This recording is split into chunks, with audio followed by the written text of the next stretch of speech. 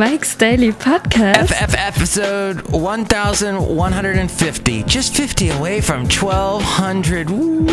Hello, it's Mike Matthews broadcasting from Cafe Anyway, located somewhere in Podcastro Valley, Mont. Today we hear from Madame Rootabega, Valentino, Bison Bentley, and we are so honored to have back Marko again for the Marko Minute. We talk sports, culture, all kinds of stuff. Mike's Daily Podcast. And, you know, there's that wonderful singer you may have heard of. Mike's Daily Podcast. Who sings that song, Hello from the Other Side? I must have tried 1,000 times just to say I'm sorry. Adele. She went to an H&M and then something happened and she had a little fight with them because they turned down her credit card. Adele got turned down. Mike's Daily Podcast. At I think it was a San Francisco H&M. Okay, of all the places for Adele Mike's to get turned down, Daily to get her credit card revoked. Podcast. I mean, they know who she is, don't they? Yeah. At H&M, I mean, I would understand at a Harley Davidson store, but H&M, that's all they listen to is Adele, right? Am I right? And I hope you've enjoyed the beginning, the stand-up portion of our podcast today. Oh, look who just walked in. Hello, my master. It's Madame Rootabega. I love the Adele. You do? Yes. She has that beautiful voice. Ooh. Look who else just walked in. Hello, Mike. It's Valentino, the parking attendant. And it's Bison Bentley. Do you know that? Mike, we're happy that today you're talking sports with Marko there. Yeah, Marko. Do you know that? Excellent. Let's get to that right away then. Okay, Mike'sDailyPodcast.com. It's a wonderful place you can go to hear past interviews, past Marko Minutes. You can check out the podcast pictures there that I've done a whole bunch. Speaking of today's podcast picture. And here's today's podcast picture. It's of the wonderful place known as Jack London Square. I went there yesterday. It was so hot. So I said, hey, I'm going to go down to the bay and cool off. And I took my dog, Basil the Boxer. And in the podcast picture, you can see, since Jack London wrote about dogs and about huskies and wolves and such, they had to put up a little statue in honor of that. There's one of the wolves. And you can see that, as well as, for some reason, there are a bunch of bikes on the lampposts. There's a lot of bicycle riding there in Jack London Square. There's that bicycle coffee is down there too, and Blue Bottle coffee at Jack London Square. So, and Plank, which MC Hammer owns. You can't touch this. And they have the bocce ball and bowling and drinks and an outdoor patio area, which I did not imbibe in. I didn't have the time. And I'm done giving them a free plug because they're not going to give me a free drink or anything. So screw them. You know what? Let's get to the Marko Minute. Oh, if you want to help out the show, Amazon.com. Click on that Amazon link. Buy whatever it is you're going to buy on Amazon. That helps us out tremendously. Thank you for doing that. And you're just shopping on Amazon anyway, buying several cases of toilet paper. So just click on that first before you do that. And it helps us out. Also, there is the PayPal. If you'd like to donate to the show, you'll get a special greeting from all the Cafe Anyway characters.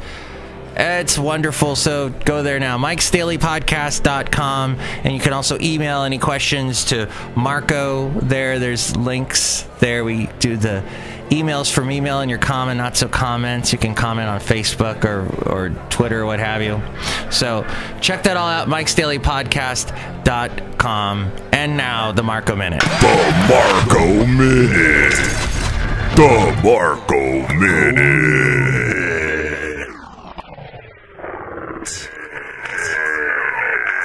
Marko. His name is Marko. Is this a mic check? Mike. Did I give you a check? No, you didn't. Yeah. Oh. So I got to go 1220 KDOW.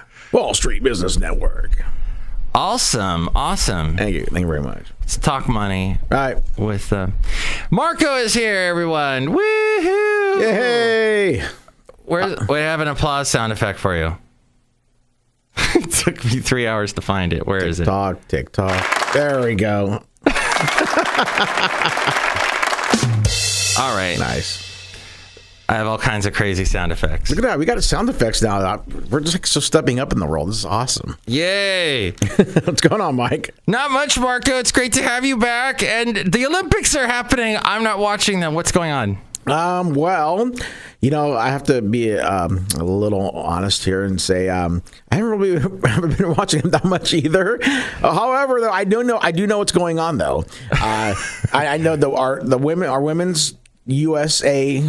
I should say USA Women's Gymnastics. I can't say R because, you know, this is an international podcast, right? There's people from all over the world listening, yes? Yeah, but they know we're Americans. Okay, well, all right. Just to clarify, though, the USA Women's gymnastics team just kicked ass this past couple of days. They took the team all around competition. They won by 8 points over those nasty Russians. And I know, right? But you know, it's funny because according to my roommate, who was in nice. According to my roommate, who used to do gymnastics, and the reason why your roommate used to do gymnastics. She used to do gymnastics, and so you know, you have a woman roommate who used to do gymnastics. Yes, lucky acrobatic gymnastics too. Oh, yeah. So she's so hardcore about gymnastics, right? So she was watching it and telling me how the reason they won by so much is because this is like the best team ever, and they won by 8 points, which is, I guess, if you take it in like a football terms, that means they beat Russia like 70-7. That's how how amazing they were and how much they kicked ass in this competition right now. So yeah. Oh, so that they really say what? That's really amazing. It is. So they are doing well. Those lovely ladies in gymnastics. Michael Phelps continues to smoke weed and just get gold medals. You gotta love that guy, man. I love him. Yeah. He just won 2 more. I think yesterday or the day before starting, he's up to like 22 gold medals for his career. 22 gold, not just medals, but gold medals. That's the most by any athlete, I think, ever. He's like the oldest to win a gold medal in swimming. He's like 31 now. And so we're on top. The Americans are at top of the leaderboard right now as far as medals are concerned. I think we're up 33 to like 24. I think China's second right now. So, you know, and they all cheat. So those medals don't even count as far as I'm concerned. And the Russians are they even in this? I think they're top 6 right now. Oh. But yeah, they're not even close to the Americans. Only the Chinese are. And they're not even that close. You know, we're just kicking ass and shooting. Maybe there's like an air rifle competition. That was like the first gold medal that the Americans won. Is an air rifle like an air guitar, like it's not real? No, it's real. Oh. Yeah. You could die if someone were to shoot you with it. At least, I don't know. But then again, I don't really know that much about guns. So this is just all hypothesis, I guess. Hypothesis. Hyperbole. Hyperbole. That too. How many bongs do you think Michael Phelps has? I would say he does at least 2 to 3 after every competition. I mean, the guy's got to relax. You know, swimming takes a lot out of you. That's a very high endurance sport. And not only do you have to be, you know, have the endurance, but you got to be fast like he is. And so I would think that's a 2 to 3 bong sport at least. Michael Phelps looks a little like Mark Zuckerberg to me. You think so? I don't see the resemblance at all. Mark Zuckerberg is a big, tall, dorky nerd. Michael Phelps is, you know, big, strong, awesome swimmer, dude. I don't know. I don't see the resemblance, but Mark Zuckerberg is Michael Phelps' rich, nerdy brother. There you go. Yeah, younger brother, right? Okay, I guess I could see that. But they're both big, successful people. Winning. Yeah, they have more money than I do right now. So, yeah. You know what else? You're a big winner tonight. You're a big winner. You're just busting out all the sound effects today, aren't you? Wait, one more for you. All right. Great googly moogly. I love that one. All right. So Michael Phelps, Olympics, Napoleon Kaufman. Yes, Napoleon Kaufman, the ex-former. That's redundant, isn't it? The ex-former. Ex-former. But you hear that all the time, right? So that's like it's embedded in your brain. Anyway, the ex-great Raider, Oakland Raider, stopped by our business building yesterday, and because he's a client of ours, which I found out, and it was so awesome. He came in to do a recording, and this guy I watched, you know, straight out of college. We're about the same age. So when he came out of Washington University or University of Washington and got drafted by the Oakland Raiders, I was right at San Diego State at the time, and so watching this guy just he's a running back. Just to clarify, what his position was. He was so fast. I mean, he was like a bullet being shot out of a gun. Once he broke through a hole, you weren't going to catch him. No defensive back could catch this guy. He was that quick. In fact, the Raiders would use him on kickoff returns. There was just always the start of the game and the start of the first half. Whenever there's a touchdown scored, you got the kickoff. So he was and he was so fast that he would just. All he needed was one little seam, and he would just break through it, go 100 yards, score a touchdown, and, it'd make me happy because I'm a Raiders fan. So, wow. That was the guy that was here. That was the guy that was here. So it was an honor to meet him yesterday and got a picture with him, threw it on my Facebook, and he was such a cool, down-to-earth guy.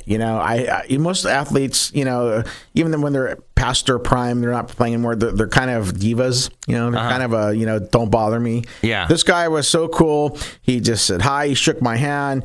He was just such in a good mood the whole time. Yeah. I mean.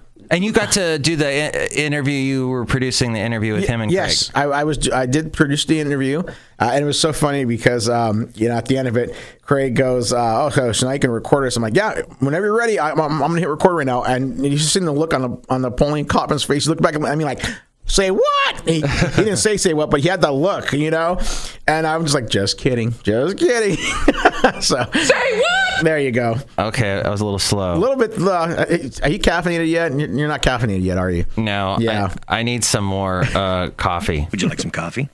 When the coffee's first rate, so is everything else.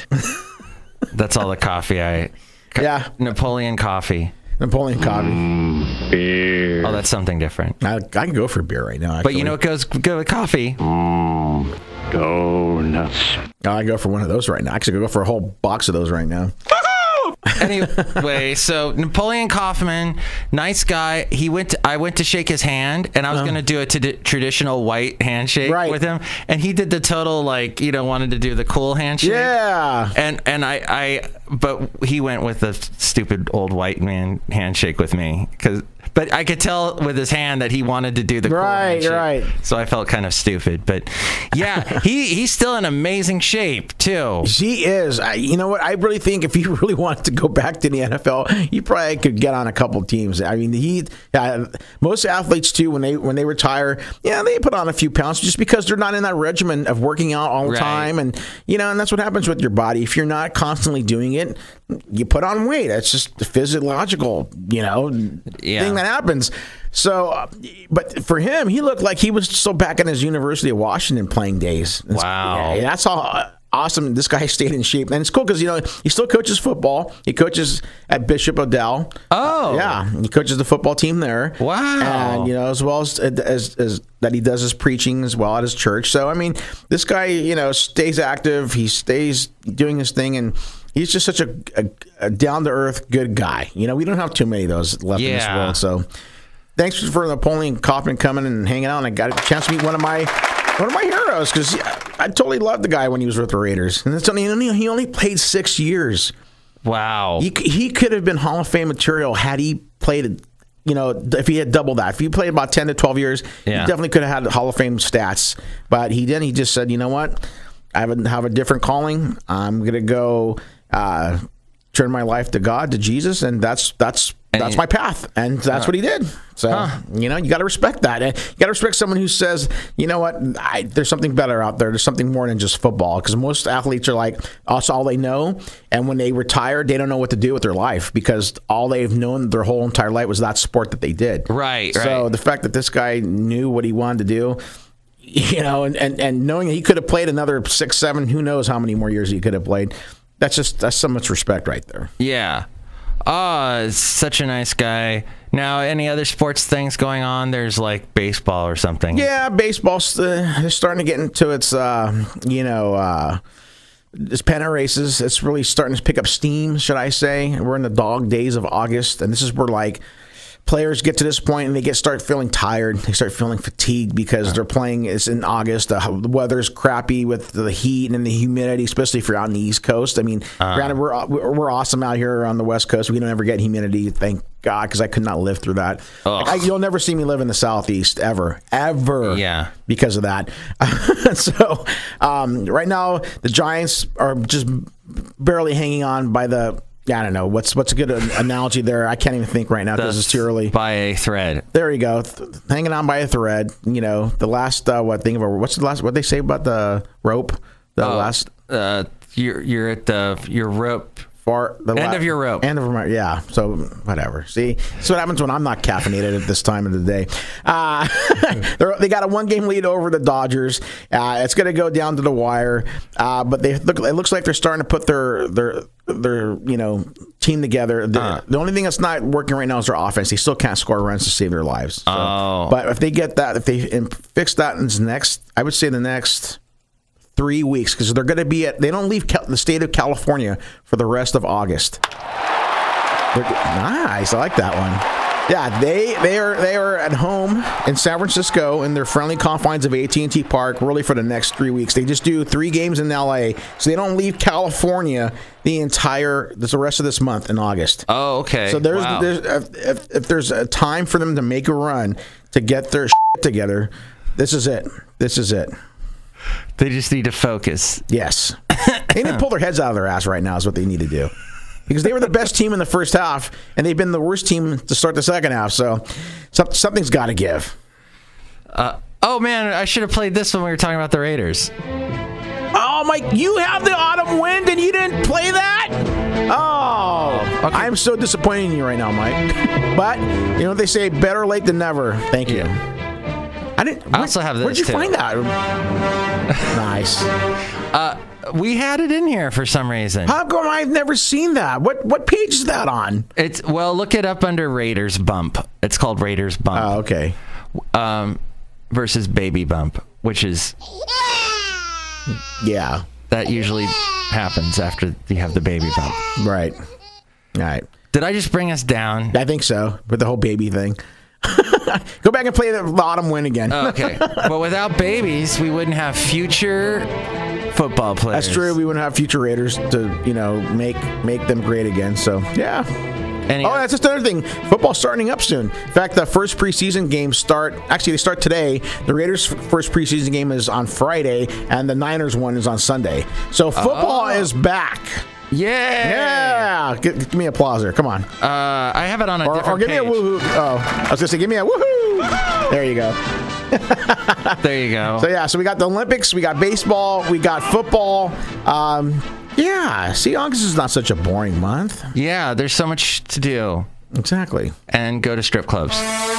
That too. Unfortunately, I didn't get to visit my favorite one in Vegas this past weekend because... Oh, how was Vegas? I forgot to ask about Vegas. Yeah, Vegas was... Well, it's funny. I would say that was the shortest time I've ever was in Vegas. It was 32 hours.